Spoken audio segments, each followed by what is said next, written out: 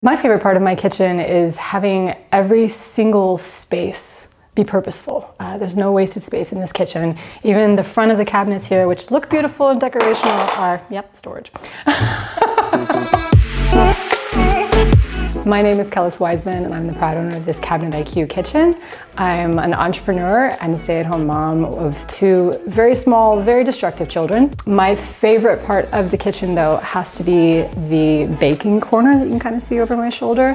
I have a garage where I can store all of my appliances that I use every single day. I was honestly really impressed with the design process. We got to see not only the materials or the material options, but we also got to see this 3D CAD rendering of what all it would look like. And you know, we could virtually open the drawers and see how everything would interact to make sure nothing would clunk into each other. It was really neat and very seamless. Everything that we saw in that design process is exactly what we got. Yes, we did compare prices, and while Cabinet IQ is definitely not the least expensive option we considered, I do think it is by far and away the highest quality and the most different options and configuration options that we considered.